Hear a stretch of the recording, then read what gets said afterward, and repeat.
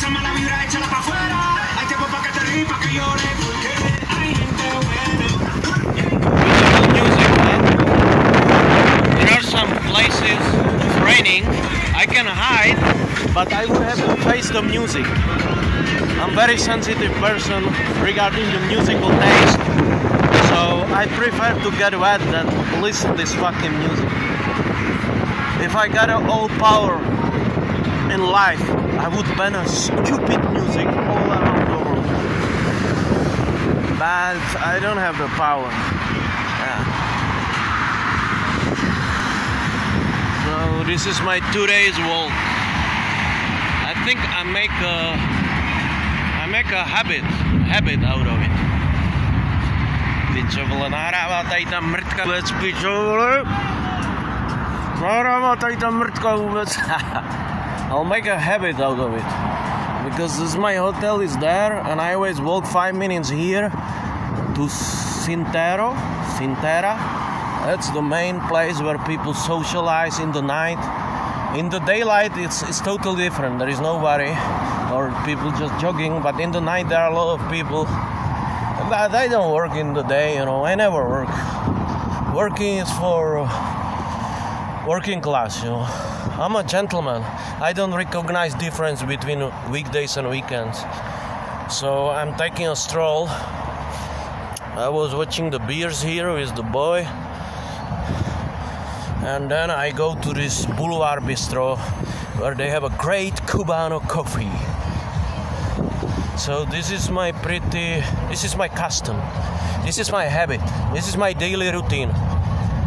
I have a breakfast in hotel or lunch because I wake up very late, around noon. I have a lunch. I walk here. I got a coffee. And I'm thinking what to do with my life. As Charles Bukowski says, most people know what to do with the life. Me, I wake up, I put my shoes on, I'm wondering what the fuck is going on. Or something like that. But you know, Charles Bukowski was a hypocrite. Or he was a liar. I hate it. Because he was a hard-working guy. He didn't wake up after noon.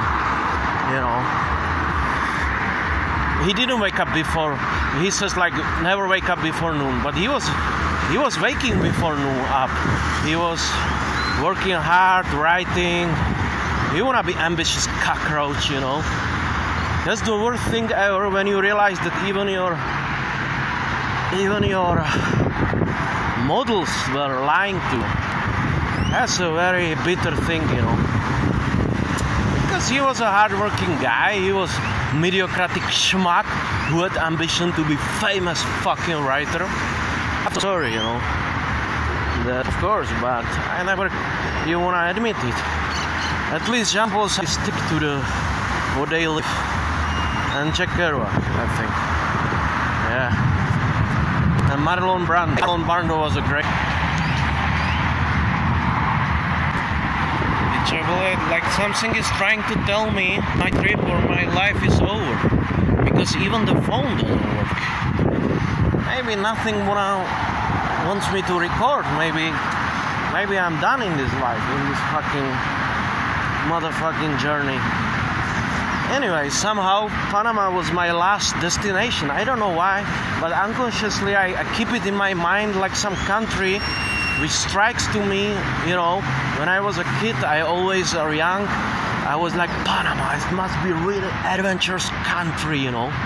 So here I am, and I didn't say it, but unconsciously, green light. Unconsciously, I knew I will finish my trip in Panama.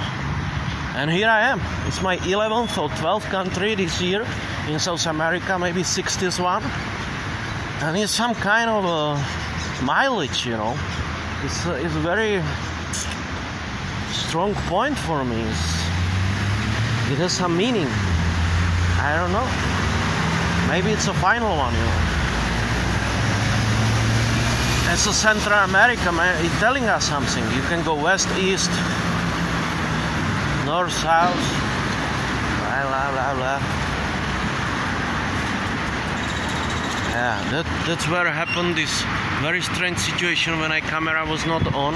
When I asked the god or simulator, give me sign, I was shouting like, give me sign, and the bird shit on me. And then the Bitcoin bus passed by, light and big bus with the advertisement, there is a Bitcoin International Conference. Very I'm in like book of Jesus. What a terrible, horrible life they gotta go through. And then there is this bar, Cafe Boulevard. There was this guy, he looked like my grandfather. He has this ring, golden ring with the onyx, and he's the owner from Spain. Maybe I'll meet him there. In every country there is some adventure, you know.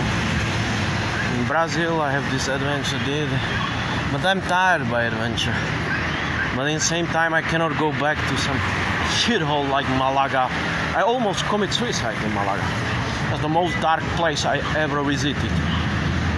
You know, I cannot get settled now. I'm a hobo now. I cannot.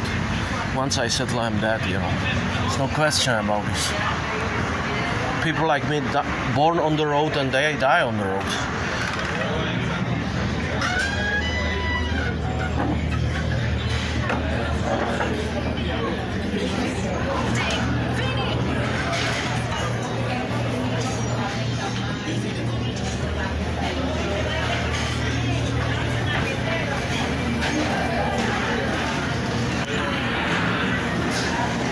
Here I am, again. How are you, mate?